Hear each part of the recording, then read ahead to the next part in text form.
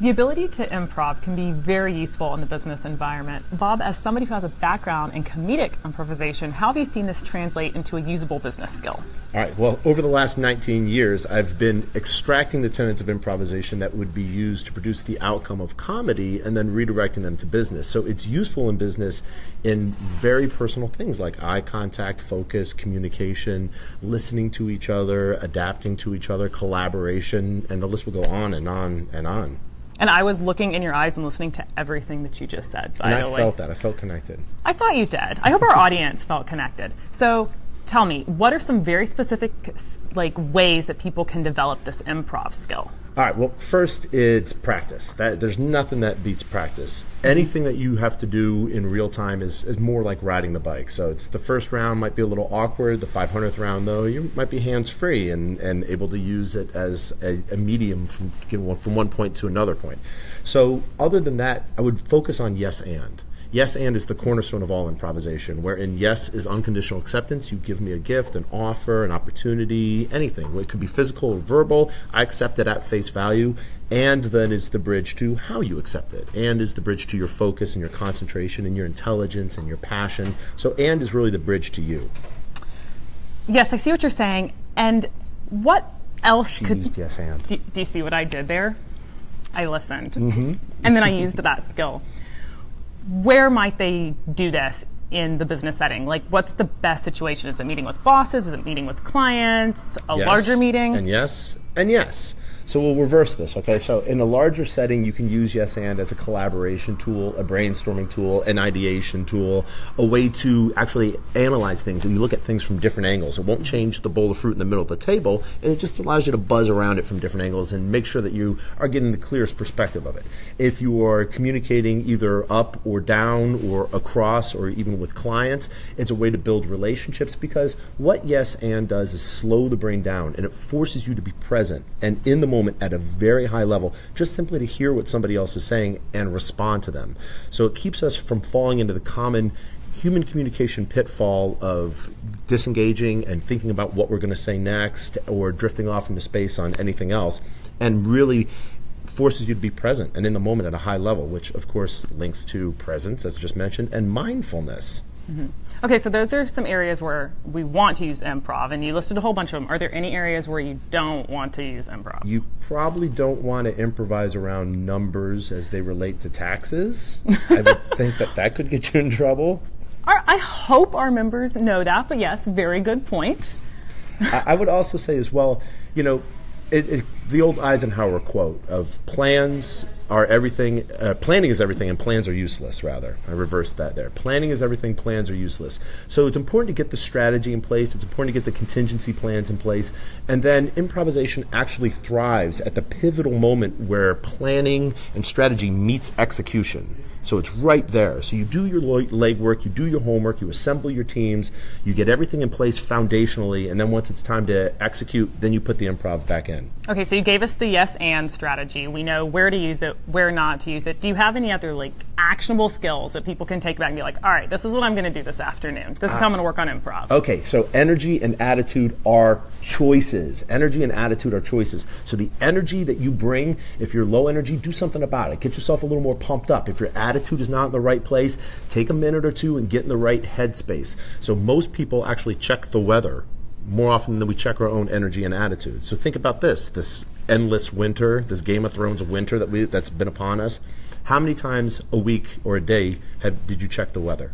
Well, it's raining today, and I had to straighten my hair for this video, so I definitely checked it multiple times. Okay, so this is a great example of adapting to something outside of our control, the weather. You checked the weather, you knew it was raining, so I bet you probably got an umbrella, and you straightened your hair. I didn't plan that far ahead. No, you just ran out in the rain like, freedom. If you run quickly, it's fine. Yeah, just moving between the raindrops, that's true enough. I did check the weather, and I did get an umbrella, so... because it was improv and planning. Yes.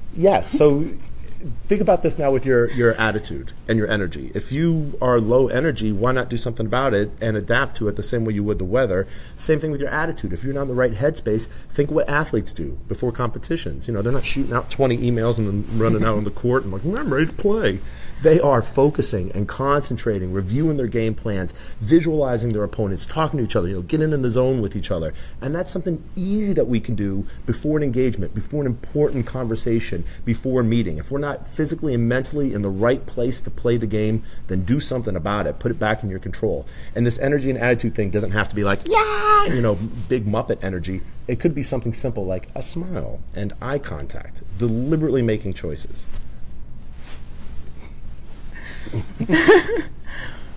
One area that I can think that this would be useful for me is when you're sitting in a boardroom or in a meeting with a whole lot of people and you get called on unexpectedly. Is this a good place for yes and, but what else might somebody do when you're like, I don't have this material, I'm not prepared.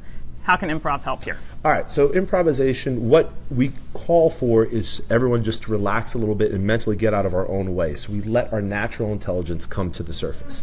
Now, this does not mean overextending yourself, and it does not mean BSing in any capacity. So we don't want to lie and dig ourselves into a hole and say, oh, yeah, overextend ourselves on an answer that doesn't really exist.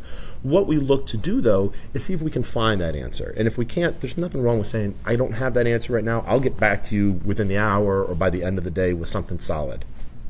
Very good advice, and that's something that I like to use a lot as well. It's a good parachute. It really is a good parachute. I don't know, but I will find out. Do you have any other parachutes? Well, honesty, really. And showing excitement, showing passion about something as well. It's something that I don't think a lot of people do, that they're just like, yeah, okay, well, I'll go ahead and do that thing. Instead of like, yeah, all right, I'll take that on.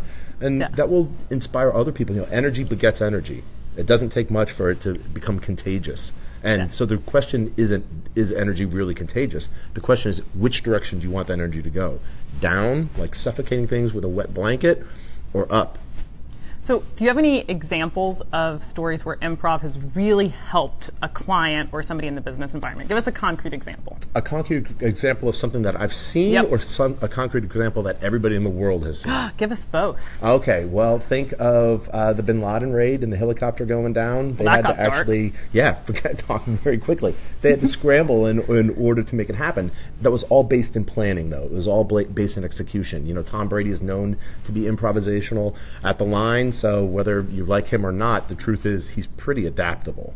In organizations, though, I've seen improvisation really help in strategy, because what improvisation does, it bounces between divergent thinking and convergent thinking, wherein divergent thinking is the exploration of ideas. It's about the sheer number of ideas. It's really taking a good look at it. And convergent thinking then is cleaning up that mess that you just created on the divergent side and moving it to a productive outcome. So you can use yes and energy manipulation, focus, concentration, etc. in both sections of this to actually put a strategy in place, wherein then you'll have to improvise to make it work, because improv is that intersection of strategy and execution. All right, so if you had any other tips, final takeaways for our viewers, what would it be? I would say, can I plug my book? Is that something I can do? Well, I mean, you kind of just did by saying that, so go right ahead. Okay, here's a tip.